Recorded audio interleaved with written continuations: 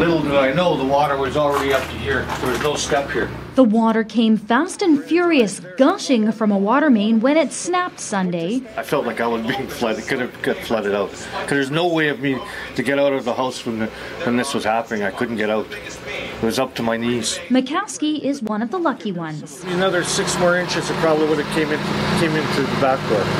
But in the front, there was, as you can see, there's still snow here, so it's getting pretty high. Though the pipe first burst on Sunday, crews were still on the scene Thursday after the water main busted again. And that wasn't the only place in Winnipeg where water mains caused headaches.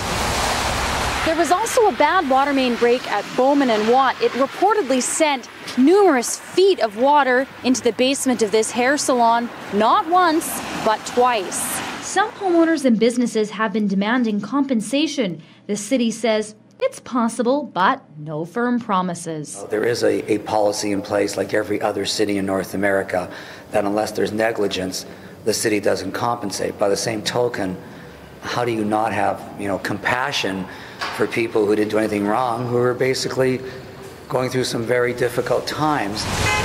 For the Winnipeg Sun, I'm Tamara King.